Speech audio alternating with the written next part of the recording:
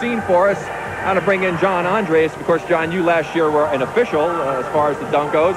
What can we look for in today's competition? Rick, there's going to be a lot of sweat out there. I know these guys take this very seriously. There's a lot of competitive juices working. There's also over $30,000 that the Gatorade company has put up for this event. A lot of young guys out there. They're not the high earners income-wise in the NBA, so there's a lot of chance of a big exposure here, and the young guys are looking forward to it. Gerald Wilkins was a late addition. Orlando Woolridge got hurt. He's out here from the Knicks. He's very exciting. He may jump over a chair with someone sitting on it if Dominique gives him enough to work with out there. Jerome Kersey in addition. I like Roy Hinson, too, a quiet guy no one speaks about. Hey, well, Roy talked about the fact that he said he's going to win. He thinks he's the best. Well, he's the biggest guy, and he's got an unbelievable stretch out there when he extends his arms.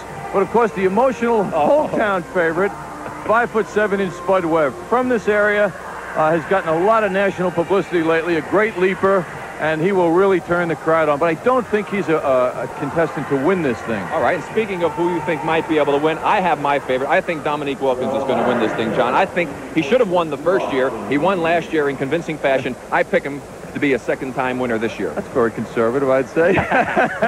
I'll tell you, I like Gerald Wilkins, his brother. Dominique's a vertical leaper. Gerald sort of goes horizontal, and I think that might get the crowd going, particularly if he jumps over someone sitting in a chair. Okay. Now, let's talk about the rules. All right, this is a very loose situation here. There are 3 rounds. Dominique, as last year's champion, immediately goes to the semis, so he watches 7 people compete in the first round.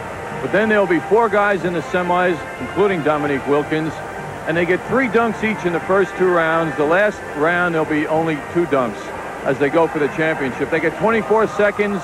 You can walk with the ball, no problem. You can use 2 basketballs. If you miss a dunk, which is very interesting, you can actually miss up to 2 dunks and still come out and do it again. It won't go against you, although a final miss will only be 5 points, and it's a scoring based on 1 to 10. Creativity, athleticism, and style are the guidelines here, so there's lots of rooms. I was telling Gerald Wilkins yesterday, coming down from Utah, you got to use a lot of motion out there. That's what really turns on the judges. Okay, well, the crowd is ready to go. Let's take a look before we get started at who the judges are for the competition. And the judges, from left to right, Tom Sanders of the Celtics, Roger Staubach from football fame, Cassie Russell, former NBA player, Martina Navratilova, and Dave Cowens, the former Celtic great. And now, Spud's first attempt in the dunk competition, and John, it looks like he's measuring things out pretty closely. Well, he is. He's got a flair for the dramatic, Rick, and he's a hometown guy. The crowd really loves him, and he's fresh off his visit on the Tonight Show the other night, so he's got a flair. Oh! John, that ball looked like it hit Spud and came out. That's what he's saying. It hit him in the head, I think, and bounced back out of the basket. It looked like it. He didn't make the shot, though. Well, we're going to have to get an official ruling from Norm Drucker. You see him saying that the ball hit me. Yes, he got it in the basket. That's what he's claiming. And there's Norm checking out. They're giving him the ball. Looks like he's going to have to take another attempt. Norm is still staying over by the table, though, Rick. Let's see what gives here. Spud's still questioning it. Norm getting getting some information from some of the other officials. Even the judges, Dave Cowens, you see, saying that it came back out. Yeah, Cowens said it went down. Right there, you saw the gesture off of the head. Martina also just verifying that. Let's take a look at the replay. Here it is. Oh, definitely hit him right on the forehead. No Bounced question right about out. it. Look how high up he is. 5'7". The littlest man in the competition, and his score, 46 points. So Spud Webb gets things off to a flying start. His teammate Dominique Wilkins, defending champion, congratulating him. A little extra respect there, I think, from that glance of Dominique. Now, Terrence Stansbury. First round, his first attempt, he had 34. Whoa! That's the Statue of Liberty. Statue of Liberty, 360, and that's what turned him on in Indiana last year when he finished 3rd in the slam dunk. Stansbury had a little difficulty first round. Missed his first 2 attempts, came back, and there it is in slow motion, the 360 Statue of Liberty. I thought he might save that, but he went to it right away. Right, of course, he came in 3rd last year in that competition, and Indiana had his big cheering section with him, his coaching staff. Yeah, he has a staff of advisors here. Now the second dunk of Roy Hinson. The first round had a 35. Basic slam off the right wrist there. Roy at 6'9.5", is the tallest competitor this year. John, he's more like a power dunker. Doesn't seem like he really gets a tremendous amount of creativity in his dunks. Let's take another look at it. Little cuff job. Yeah, that's real nice when there's 9 other men on the court, but for this contest, it's a little basic. There's not much flair there from Roy. Well, he said that he thought he could win because he was the best. He certainly gets great elevation, but he doesn't have a lot of charisma when he goes up. I mean, I'd like to have his bad dunks. Well, here's the guy who's shaking up the New York Knicks lineup, Gerald Wilkins. He's in for Orlando Woolridge, who couldn't make it this year because he hurt his hand. Well, he shook him up with a 44 in his first attempt. Here goes for the second try. Over the chair. Oh! Right.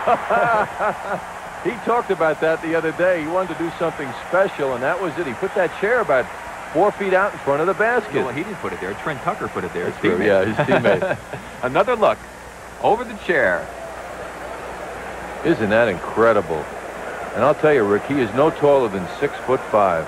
Well, the smaller guys, it seems that it creates some sort of an illusion that they're doing more. The big guys, it doesn't seem like they have to take quite as much effort to do it. So the little guys have a little advantage in that respect. Well, now, Terry Tyler. Terry Tyler is the oldest competitor here at 29 years old. Now a member of the Sacramento Kings. Let's see what he brings. Oh, your basic stuff, John. Your basic stuff. Yeah, he's starting out easily. A lot of guys figure they want to start out and save their best stuff for later. Unfortunately, though, if the first stuff isn't good enough, he won't get to the second round. Another look, Terry Tyler. He really said that he did his best jumping when he was back in college. He had a 45-inch vertical leap, and it looks like he's lost a little bit of that, John. Terry looks like he's tired a little bit now.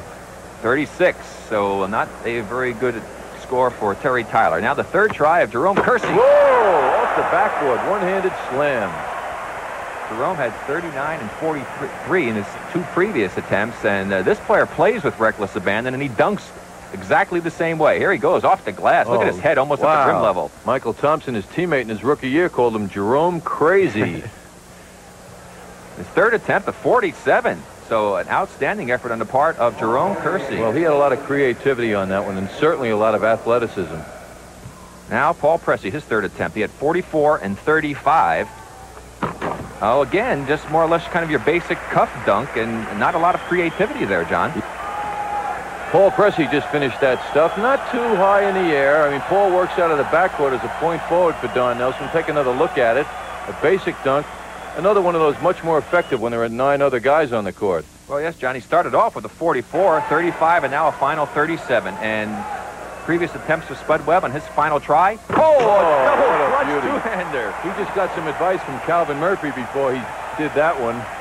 And the fans holding up their tens. The local favorite, Spud Webb. And this floor, John, is a new floor just for this weekend. And the fellow who put it down was telling me that it has a lot of spring in it. And Spud Webb showing you that indeed it does have spring, but he has got springs in his legs. Let's take another look at that move. There's the two-hand plant, two-footed plant, the double clutch, and he takes it home. Not only does he get up there, but he hangs, Rick. You know, I'm picking up some anticipation here of a 50.